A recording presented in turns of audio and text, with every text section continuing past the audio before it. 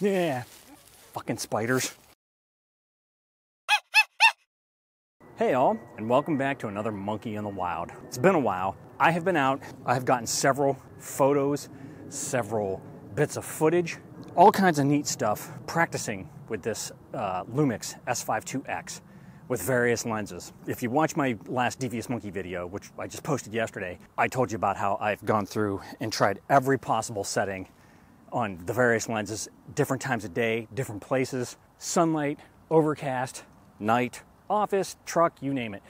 Today, I thought I'd come out here because it was a bright sunny day earlier today, but then the sun went away and it's been cloudy and overcast for a while now. Once I finished up with my team call, I made us dinner, and then I decided, you know what? I'm gonna go out and I'm gonna see if I can't get something at the end of the day. I will say that getting the 70-300 lens has definitely made a big difference because I was shooting with the 24-105, and I was doing that off the Lesnar Bridge trying to get the Osprey slamming into the water, and it just wasn't quite enough. And then when I was using this, the 70-300, it was much better, but even the 300 was too close for some of the action, and I had to go out probably to 200. At this point now, I got rid of most of my Sony gear, like all my G Master lenses and everything, so I just don't need them because those were mainly for portrait type shit. And I'm sticking with my A6700 and the Sigma 500mm f5.6. I'm getting bangers with these things, man. It's very light, which is good for me and my broke dick back and my aching shoulders and everything, and my, like, I think arthritic hands. I think that this was a success. I got some pretty good footage and a bunch of good pictures, and you know, I'm outside.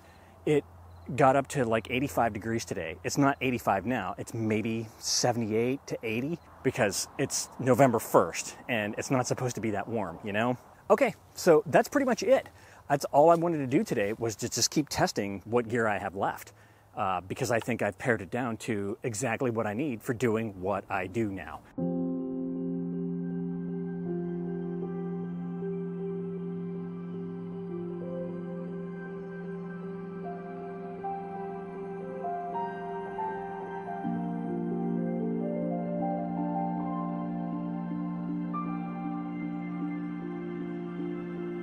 Okay, so here you can see very low tide. There's no frickin' water out here.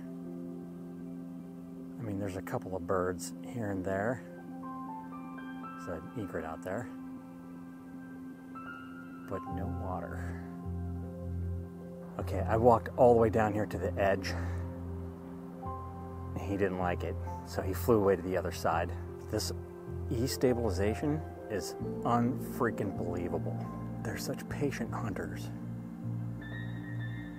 And I will not stop talking about how amazing this E-stabilization is. The water obviously is very low right now.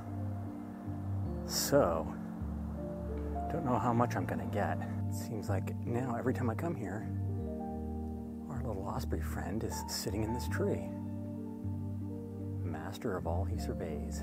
So at this point now, I've been traipsing through the woods in my shorts and my short sleeve shirt here, and I feel itchy, so I'm gonna get the hell out of here. As I'm fond of telling you, get up, get off your ass, get out of the house, go take a walk, go enjoy nature. You don't have to take any pictures, you don't have to take any video, but just get out there and enjoy Mother Nature whilst you can. Because if you can't, it sucks. And I know that firsthand. So get out there and enjoy yourself. And hopefully, I can keep doing these until it starts to get shitty out, and hopefully you'll come along. So thanks for joining me. We'll see you in the next one. Bye-bye.